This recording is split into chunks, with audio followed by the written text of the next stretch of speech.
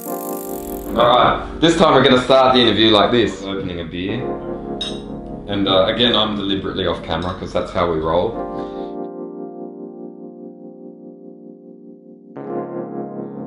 But you know the face in front of the camera, that's Rupert Guinness, and he's looking weathered and thin and trim and actually really quite radiant for a bloke who's ridden around a motor racing circuit for 24 hours. Crazy stuff, isn't it, when you think about it? But it's probably a good thing I didn't think about it too much. It's really quite impressive to think what you've undertaken. So this is the Revolve24. It was the inaugural event. Rupert Guinness was, well, he became an ambassador by default because he wanted to test himself. You were one of the solo competitors. Yep. Lots of people out there. Look, it was lots of people because there's a lot of support crews as well for these various teams. There was from the solo entrance, I think there was like 20. Oh no, I think there was 34. And then from the teams, all up, there was about 200 people who were taking part in it.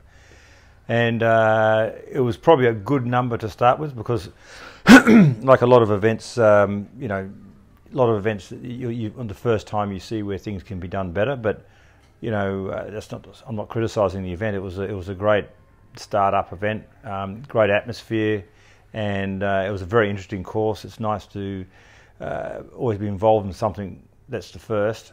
And the course at Tallem Bend, called the Bend, it's a brand new motor racing circuit, and it was interesting to ride on some beautiful roads. You know, the actual, you know, the fresh bitumen on a car racing circuit was beautiful. So there's some really good positive vibes out there. Cool. So let's go through the numbers. You covered how much? We covered. Territory? I did 586.5 kilometres. I did 172 laps I did of the circuit. The circuit was actually shortened to 3.4, I think it was. There was some conjecture as to how long the circuit was. It was shortened because of the conditions on the day, because the conditions were horrendously windy, and where the motor racing circuit is at the moment, all the land in between the various switchbacks and everything like that, not switchbacks, the corners and bends, it's just sand. So it was like the Tour of Qatar there for, you know, the first 6 or 8 hours, because it was just blowing across, and the sand was just right straight in your face and on your legs, and it was actually thicker than the sand. It was almost, well, there weren't stones, but it was just really hard. And it was, I remember when I covered the Tour of Qatar, you know, the riders used to talk about that, because I was in the press car then, and the riders used to talk about how the sand stung, and that was a unique experience for me, or first up experience to ride into those conditions.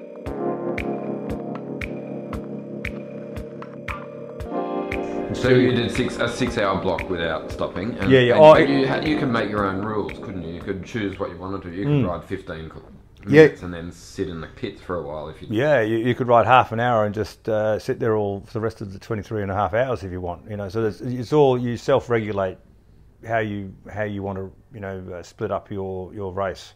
Right. And you do that. You had a little bit of a plan to start with, but like all plans, they change depending the conditions and how you're feeling. Right. Would you do it again? Look, this time 24 hours ago, I was probably saying no, but these things start to creep in because you start to think, how could I do something a bit better? What would I do next time? It's just human nature, isn't it? I think for a lot of times to think, you know, you do something for the first time and then you think, well, if I had done that, perhaps I could have done this, or could have been more efficient with this. And so I've already starting to think of ways I could have done it better. But I was very happy with a first up ride on an event like that. You know, it's different than the Indian Pacific Wheel Race. Has different sort of challenges in a way, but it still comes down to it. It's a real mental game as much as physical.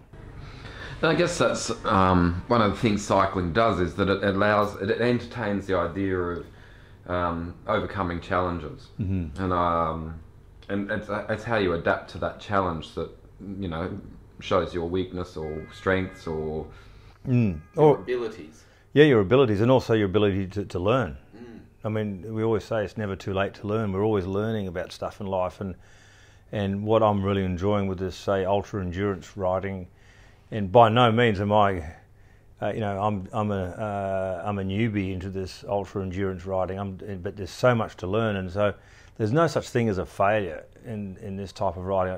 It's an experience that you learn from, and you just build on the platforms. And so a lot of what helped me in Revolve24 was probably my experience of the Indy Pack. Even though they're different races, but ostensibly it is still ultra endurance racing, and I was very happy to have achieved what I achieved, particularly pretty soon after my hernia operation. So exactly. Good on the doctor. He obviously did a good job. On that, it sort of allows me to ask a question, if I may. How old are you? 55, be 56 in March. Okay. I met you when around about the time that you enjoyed doing Ironmans, yeah, or you were doing Ironman triathlons, and you also did a Zofingen duathlon. Yeah. And you were a lot younger then. Yeah. I'm curious, like at 55, you're pushing your body to a pretty extreme limit. Yeah. How do you think you would have fared in your 32-year-old self in the challenge like for Revolve24? Good question. It's the old thing, like if I knew then what I know now, I think I'd do pretty well, to be honest. If I knew, but you don't have that luxury, do you, to be able to throw the clock back. But what I do love is again the chance that there are opportunities to. I mean, this is not me trying to relive some missed opportunity in elite sport or anything. These events are not about that. It's for me. It's about just continual self-discovery of what you've got in you with what you've got. I've got 55, nearly 56 years. I've got, I'm someone who does put weight on quite easily. I'm someone who likes a glass of wine or two, or too many. But I think in the overall pattern is to having some balance. And I think we've spoken about this before, Rob, about the love of cycling, and this also reattaches myself to why I love cycling, because we all love to ride a bike. I love challenges to find the best out of myself, and it gets you out of the. We all love professional bike racing, but there are times when you sort of get pretty drained by the cycle of the political side of the sport, and it seems just to be continuing all the time. So this is kind of also an escape from that, to re-strengthen or reattach to, or remind myself why I do love the sport. Yeah, nice. So because there's a lot of reasons to say no, and when you do see the negative reasons about it, it can actually really take you away and almost make you cynical. And cycling's too good a sport to be cynical about. Sure, I can understand where people would be cynical about professional racing because of the political environment and all the other issues that continue to. My head's shaking. But make a decision on Froomey, please. Exactly. Let us move forward. Yes, and so this is a way to go. You know what? It's not just about the professional side. It's not about the UCI. It's not about Cycling Australia. It's not. It's about just bloody getting on a bike and riding it. And you can test yourself. You don't. You have to have a license to go in some events, but there's no politics in those 24 hours at the Bend. There's no politics in those 5,500 kilometres of Indy Pack. There's no politics when you want to go gravel riding in the countryside. It's just riding a bike in the freedom of the natural environment that we're blessed with, and yet we're continually destroying. Anyway, I'm getting deep and meaningful about that. But that's what I really get off this sort of stuff. So.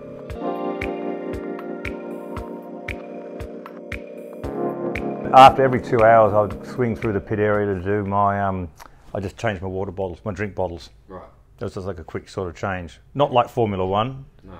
3.2 seconds or 2.6. Did you get any flat tyres? No, I didn't. No flat tyres. The only mechanical problem I had wasn't mechanical problem. It was because of all the sand just getting into the gears and guts of the bike, and it was just like grinding away after. And fortunately, I had a support crew of There was Nicola Rackness, who was my personal trainer back in Australia, and she in Sydney, and she did a superb job in arranging all the food and the pit area that I've got, and she fought for our space, you know. Yeah. And when there was a lot of other people around, and then a local guy here in Adelaide called Bill Dragnos, a bike mechanic. Okay. He did a superb job, and he was on you know and he brought his bike rack and everything, his bike stand, and he was straight onto any bike issues I had. He was there, and he managed to clean all that out for me. So that was superb.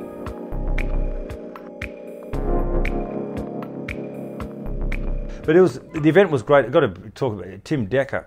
I heard about that. Absolutely phenomenal performance. I heard he had to be carried onto the podium. Am I correct? I missed it when he went because I had my back to him. He went to the podium, but I saw him. He had to be helped off the podium, and he was helped to a chair. But he rode he did ride a superb race. He managed to get onto the right groups at the right time. You know, because there was team events as well. So the team riders would come on. They're obviously going at a pretty high pace, and you sort of slip into the groups with the team riders. I tried to do that, but I figured that was my first plan. But I figured after the first half hour, I go to plan B, which was I'm going to be on my own for most of this. So you didn't try and jump in pace line? I tried, but then I've found that the pace for me for 24 hours, because there was very small groups. It wasn't like there was a big bunch or anything, because it started like a Le Mans start, where someone holds your bike, and you've got to run to your bike. And anyway, it was all. But Tim rode a superb race. You know, he certainly has some mark on his riders who he's coaching.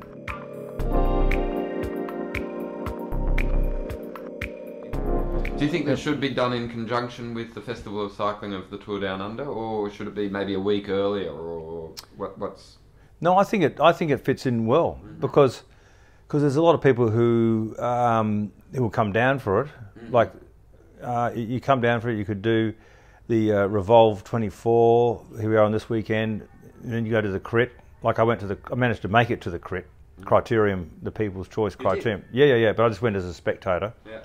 And then you could do that, and then see the criterium, and then now you've got the Tour Down Under starting. You could get some great riding in. You start, you finish.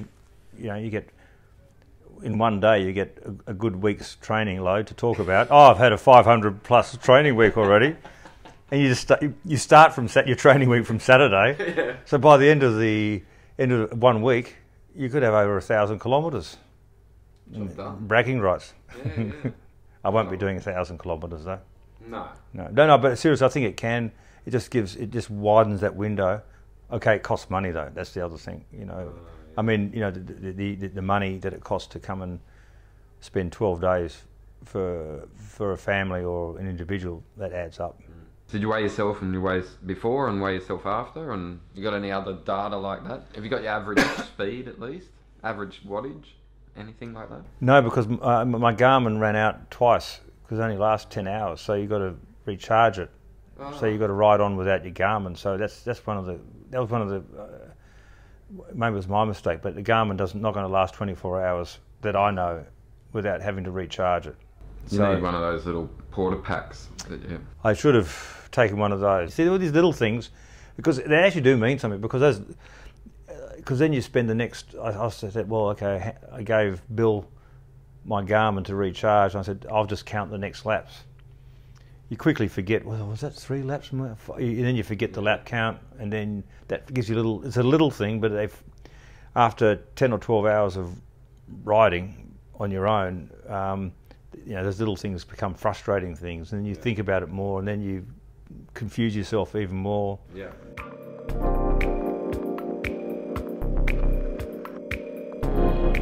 You live only a couple of, like, let's say 1.5 kilometres or 2 kilometres from Centennial Park in Sydney, which is a place where you can ride without too much fear of traffic. Yeah. You've ridden around there probably 15 million times. Yep. Did you find that the circuit at the Bend sort of gave you a little bit more variety than that loop around Greenwich Drive? Yeah, that one. Yeah, that one. And then this one. So it was kind of, it had lots of curves and turns and twists. Yep. And rest assured, everyone says it's flat. Mm. There are little rises.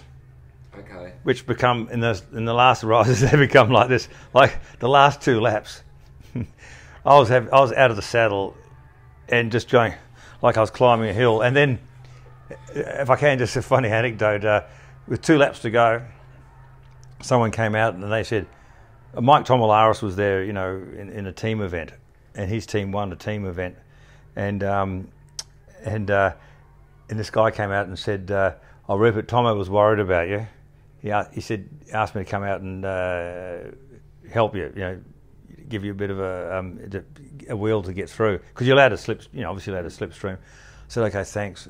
And then I was having trouble holding his wheel. He said, "Just tell me how slow to go." I said, I couldn't even keep up with this guy. I was saying, "I can't tell you how much slower to go because I'm just getting slower." And then Tomo appeared. He rode with me for the last lap. Okay. And he was really good. Because I was absolutely... the tank was so empty. It was so empty, Rob. I hadn't been like that. There was one night on Indy Pack I was like that.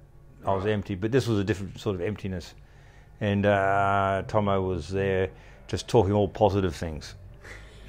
You know, he was talking so much positive stuff, but because it distracted me off the pain I was having. But anyway, it was about the hill. So we're coming up, and I said, "Oh, this hill's coming up, mate. I'm going to be so slow up this hill." And it's not technically a hill, but every lap, after 172 times, that rise does become like that.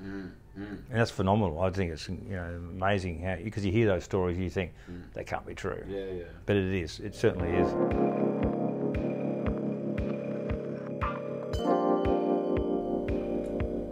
This is what happens with you and me. We know each other's stories a little bit, so I can now sort of cast my mind back to other challenges you've undertaken. And you told me one time, maybe when you were having a glass of rosé and I was having a beer, that about your Sydney to Hobart experience, and you basically, from my understanding, you didn't do a wee for 24 hours, and by the time you got to Hobart, there was some story about that. And it just makes me think about the challenges you've gone through. Like, you're supposed to be just a reporter. You get amongst it. Yeah. How do you compare 24? Revolve 24 with Sydney to Hobart, I guess, is my question. Yeah, that's a good question, because Sydney to Hobart, I did that twice, Sydney to Hobart. It's probably done a lot of things I do twice. It's kind of interesting. I just, you know, and then, because even like with Ironmans, I've done 10 Ironmans, but I've often done, the locations have been twice. So I guess it's again that sort of... We did 5 of them twice, you could yes, say. Yeah, basically, yeah.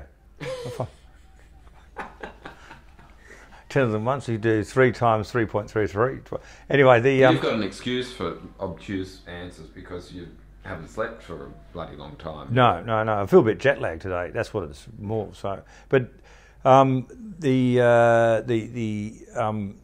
Sydney to Hobart, I actually forgotten that when I was thinking. Yeah, that was a unique challenge in itself, and that sort of. Again, it's another experience. You don't know how your body's going to react or how you're going to react in an environment which does have its inherent risks, but you've got to have confidence in the safety around, you know, the systems in place. But things like, that was 28 hours without a pee. And people say, "How come you didn't have a pee?" And the reason I didn't have a pee was I was there, but the waves are going up and down, and when you've got I'm not a sailor, right? So, but I remember I was at the stern trying to do my business, and it's pretty hard to hold your balance, and it just wasn't happening until we got becalmed in Storm Bay. Near the finish, we all got becalmed, and then the skipper said, "Look, we're going to be here for 3 hours according to the weather forecast, so you might as well all, I don't know, we'll just clean the deck and you take your kit off, all your wet weather kit off," and there's a lot of wet weather kit. We did all that, and then I thought, well, maybe now's a good time to have another attempt, and I went to the stern, and suddenly, I was there for my knees were dropping, and I remember one of the crew said, Oh, Rupert, we were wondering how long it was going to take you, and then I realised that they saw all these hardened sailors had seen me sort of having attempts to have a pee. You know, it was like 2 years old that came out. It was pretty bad. It was pretty bad. I don't think it was very good for my kidneys. All right, well done. You survived another challenge. You got to Hobart that time. You managed to do a wee. You've ridden around a track 100 million times. Yep. And you're going to contemplate doing it again. I'm impressed.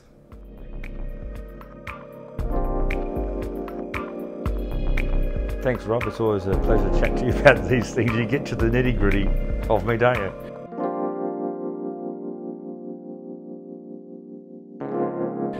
Cheers, brother. Thanks, mate.